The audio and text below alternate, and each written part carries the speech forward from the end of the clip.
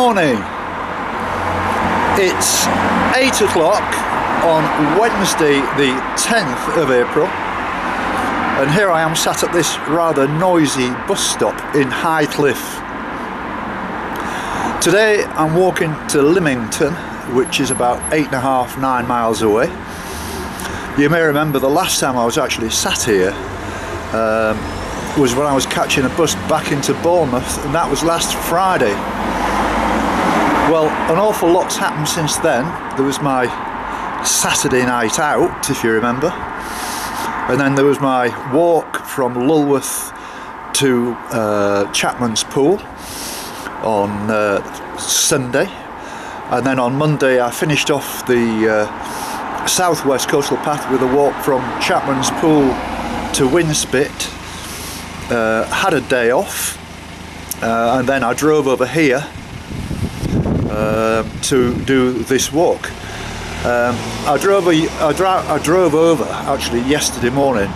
Couldn't find anywhere to park at all in Highcliffe. As it happens, I have found now, thanks to the assistance of the manager of the Tesco superstore.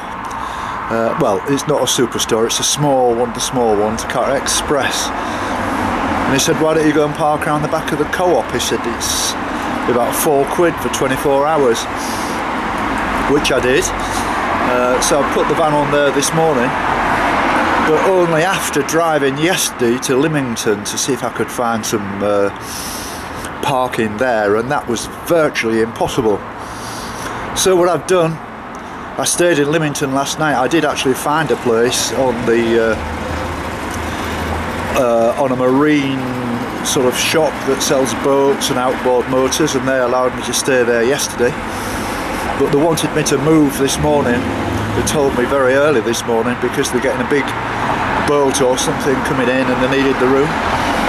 So I've driven back here to Highcliffe, only 8 miles. It only took a quarter of an hour, and I've got parked up, and now I'm going to be walking east back to Lymington. And I don't know how long it's going to take me, but at least I'm on the car park here at Highcliffe until midnight. I can see that this is going to be a big problem, this parking business. I mean, Lymington seems to be bursting at the seams with people, and it's a very nice place. Not that I've seen that much of it, but there's absolutely nowhere to park at all, nowhere. All the street parking is all residential only, permit holders and this kind of thing. There's just nothing anywhere. You can't go on the, I think it's even the supermarket, I think it's Waitrose, is limited to an hour with the cameras and everything, so you've got to be very, very careful in a place like this. So anyway, I'm ready for the off. I had a day off yesterday because it rained all day, and today I'm hoping to get my legs back in gear and put in a big shift. So, here we go.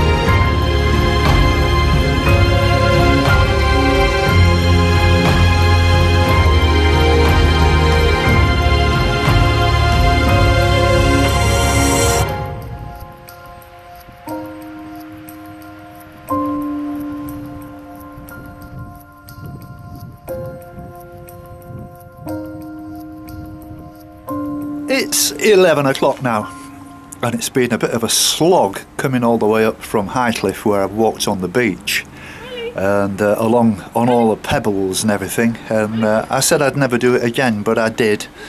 And the stupidity of it is there's a way to get onto the beach at Milford-on-Sea, and it's a really nice broad path, but it just runs to a complete dead end after you've walked about 2 miles, and so there's no way you can get up the cliffs. You can't shin up because of the thick mud, and there's all sorts of problems they're having with shifting mud and landslides and stuff like this, and they're all wet and soggy, and it's made the beach the same. So it's either walk 2 miles back to where you start, or as I've done, I ignored that and found there were some big boulders and things and walked along the beach, but the tide was coming in, but it wasn't dangerous. There was loads of room. But it was that small shingly pebbles, and you really gets your groin and your knees, and it's hard work. You could do with some kind of snowshoes on to stop you sinking. But I've made it, and it's been quite nice. Actually, the sun has just come out over the last few minutes. There's a bit of a nippy wind. It's not cold, but it's not warm either. I'm glad I brought my gloves, and I've got wrapped up. I'd considered putting my shorts on this morning, but the temperature is too low for that. I think I would struggle. But I get a nice clear view if I look over to my left over there of the Isle of Wight, and I'm narrowing down now, and I'm not that far from Lymington. And then the intention then is to catch a bus back to Highcliffe, and then I'm going to drive over to Hythe, which is on the other side of Southampton Water, to Southampton, where you actually get the ferry across to Southampton.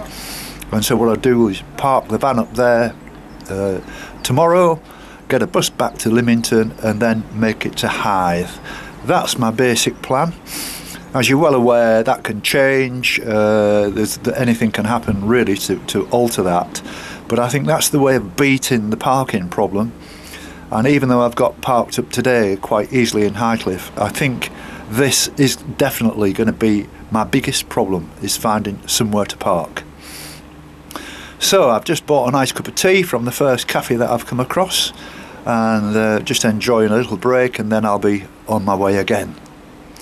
But it's a lovely morning, and I'm thoroughly enjoying this. So here I am at Milford-on-Sea. It's probably about just after 11:30ish, and this lady's name again, sorry, is Mary. Mary, as you said, as in Christmas. As in Christmas. And Grant. And Grant. As in the Scotch. Now, I noticed you walking along, and one of the problems I've got now that I've come off when I say the proper established coastal paths, such as the South West Coastal Path, is I'm not going to see many walkers, and you see an awful lot of dog walkers and lots and lots of cyclists and all this kind of stuff. But I think I'm going to run out of identifying walkers. But you two are kitted out. You look as if you're out for the day. Where are you going? What are you doing? We're doing a bit of this coast path. We're going inland a bit and up the river. There's a little river just runs parallel to the coast. Oh yes. And then back down to the coast again. So it's a nice little loop. Yes. But I had open heart surgery last year, so we're still doing gentle walks. Right. I don't like going uphill very much at the moment. No. Well, you're absolutely. Well, it's good to see you back out on the coastal path after a year. That's wonderful. Months, That's wonderful. Well, we did this when Grant had just had the off about 3.5 months, didn't we? We did. And this was the first one that had a bit of uphill in it. So we're just revisiting it, trying to go twice as fast as last time. Yeah. So I would imagine, you would have to take it easy. What have you got one of these Fitbits or anything to sort of count your steps and all that, so that you can motivate yourself? No. I just did at home. Went up and down the hill as much as I could, for the first few months, and then gradually got going. Soon I find walking is the best thing, really. Absolutely. Yeah, absolutely best, because as long as it's not too uphill. Yes. Because my heart's always going a little bit fast, Yes. and it feels when I'm walking as if it's the right sort of environment for it to just tick away nicely, you know. Well, that's brilliant. I mean, obviously, you're a very experienced walker. I know we're just throwing one or two names at each other, the places we've been and everything. So you've done all the major coastal paths and stuff. Lots and lots and lots of bits. But usually in bits, because we've got the family with us, so you do what you can manage with kids or teenagers or... Yeah, that's right. You want to get back, well, you want to go to the Northumberland bit, don't you? I'd love to do that again one day, What, the St Oswald's? Well, I'd like to go the Transpennine one because sorry. Well, my family originally came from Newcastle, so I'd love to do. Right. I should say Newcastle. So I'd love they've got their own way of talking, haven't they? Yeah. And I went. Northwest coast of Scotland's on your bucket list, isn't it? Yeah. That's a big one. On a different subject, have you heard of Sarah Millican? Yes. Well, the Geordie comedian. Yes, I mean, you either love her or you hate her. But she's quite entertaining. I mean, she's a bit rude, isn't she? But she's brilliant. You know, I love her attitude to life. I think it's brilliant. But fantastic. I went to see her in Birmingham with my daughter just before Christmas. It was great, and I'm a big fan, and so is she. You know, it was a real Geordie sense of humour. Oh, absolutely, yeah. So this is just building up again, then, Grant. Really, to get yourself back to maximum. Yeah, it's little ups and downs all the time. You know, some days I feel knackered, don't I? Yeah. Generally, I'm told it's an upward. I'm improving. Good. We just got to wait and see. You've done up to about 5.5, haven't you? 5 to 6 we can do now. Well, that's excellent. If we're lucky. But we've got grandchildren and children with us here, so we can get out for an hour or so and then back to meet up again. So that's what we keep doing. We do little bits and then join up again, don't we? Yeah, it's a busy time. Good. The children are little in life. Yeah, absolutely. They're more exhausting than walking, aren't they? Oh, much. Well, one thing you're going to be able to give them a treat now. I mean, this is going to be on YouTube tomorrow, so you'll be able to sit them down and say, "Look at your Nana and Grandad on the telly" and stuff like that. And I'm serious; they'll enjoy it. I'm sure they will. And this is a record forever, you know. So you've got it now, and you're one of the hundreds of people who have been on my programmes, and people like meeting interesting people. This is what I like about On the Coastal Path, that you do meet some fantastic like-minded people of a similar age group who are a lot in common in that sense, but we're all different, and I just find it really intriguing, and I just really it's created almost kind of a social life for me. But I know we're ships in the night, you know what I mean, but nevertheless it's really, really lovely to meet people like you. Yeah, and so often people don't say hello. I know. You know? Well, the younger ones, they sort of, they come at you like the Pontypool front row, don't they? And they don't say hello, and they look down and everything. Yeah, there's no eye contact. Phone. I make a thing about that occasionally. I've said to one or two of them, I think about a fortnight ago, there was 12 of them in a row, and I moved out of the way so they could come through, because it was a fairly narrow path, and not one of them said thank you or hello. Not one. It happens a lot, doesn't it? Yeah. You know, and I've let them through, and they're all still talking to each other like as if I wasn't there. You know, as if I was just, what's this bloke doing here? They were looking, you know, and I was actually letting them through, and not one of them said hello. I was livid. You must write a book about this. I am writing a book. Okay. Yeah, I mean, all right, so I've got all these films, but the book's going to be more about what's in my head than what's in my feet, if you know what I mean. And having told you the story, all the background stuff that's going around in my mind, because you do get an awful lot of thinking time. I've been thinking about it now. I've been walking for nearly a year, and I've more or less got the first paragraph written. Well, it's got to be a good start. Actually, you haven't got a title yet. I've thought of some, because I mean, I know a modern thing, Fitbits and everything. Well, when I finish this walk, I'll have walked 9.9 million steps. 9.9 million steps. And that, I don't know, a lot of people are not into Fitbits, but no, I've thought of a few things. But I think the opening line is, I've completely and utterly wasted my whole life having a bloody good time. Oh. You have to find the time to do the few extra steps to take it up to the 10 million, won't you? Well, yes. I mean, you have to find the time for that. 10 million steps. It'd be a shame not to. Yeah, well, I don't know. I'll think about that. Yeah. Lovely to meet you. I must get on my way. Yeah, you must. And you've got your walking to do. It's nice that the sun's popped out now. Yeah, it's warm. It was vile yesterday. Horrible day yesterday. I know. Did you walk in all that rain? No, I didn't. No, I refuse to. I can't video in rain, and I don't like walking in rain. Yeah. And there's no rush, So look at this lovely boat. Right, I'm off on my way. Our walk tells you you'll see the QE2 on this walk. Yeah, possibly. Don't think that's Thank you very much. Thank you. It's good to meet you. Cheers now. Bye now. Bye.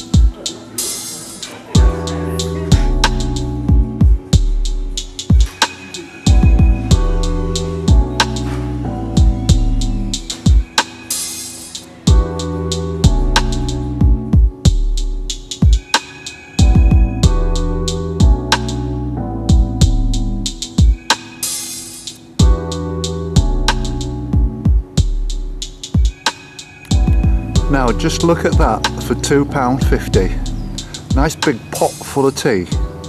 Probably 3 cups out of that, so that's pretty good, isn't it?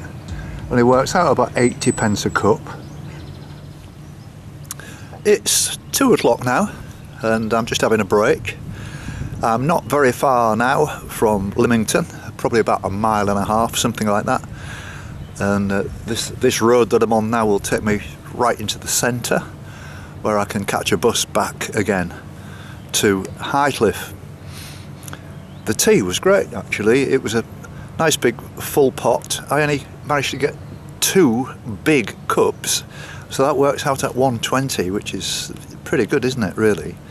And talking of tea, when I was walking the other day from Poole to Highcliffe, the day it was raining, you may remember, and I had about 7 cups of tea, I think I had that day.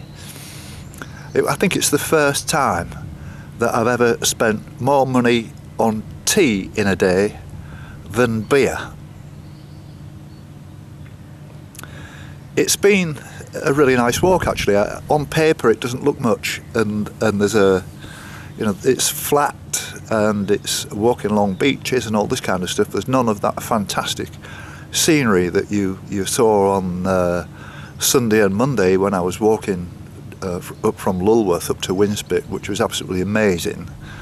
And I hope you agree with me that Dorset is absolutely spectacular, and I hope that people will start taking notice of Dorset a little bit more. You know, it was absolutely incredible. I loved it.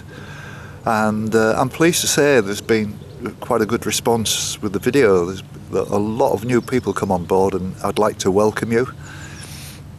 And there's lots of back numbers for you to have a look at, and I'm sure you'll get used to me as time goes on. I know that it's going to be a little bit, I say, mundane. You never know what it's going to be like when you're walking through places like Southampton and all these, because they're absolutely steeped in history, and Portsmouth, so it's not going to be fantastic views of 300 feet rock faces and all this sort of stuff, and cliffs and what have you. It's going to be kind of more down to earth everyday stuff. And I'm sure when I get out to Sussex and Beachy Head and Brighton and all those places, there might be a little bit more in terms of, you know, different, more kind of attractive looking shots. But this is the Coastal Path Walk around the UK, and every yard is as important as the other to me, and I'm going to do them all. And today I took exactly the track that's suggested by OS, and it didn't let me down. It was great. So that's it, and I'm going to get the bus back to Highcliffe, and then I'm going to consider what I'm going to do tomorrow. I'll be probably going later, maybe later tonight or first thing in the morning, to Hythe, and park the van up there, get a bus back to Lymington, and then walk across the New Forest rather than on the coastal path. The distance is the same, but you haven't really seen the New Forest, and there are some really nice walks across there, but I'll think about that, and I might try and combine the two, because there's a fantastic place called Bewley, which is a beautiful village. There's also I think it's the British Motor Museum is there, might be worth a look. And don't know much about Hythe, but I know from Hythe you can get the ferry across the the Southampton water, and into Southampton. And I'm looking forward to seeing Southampton again. I haven't been there for a long time. So I'll see you later.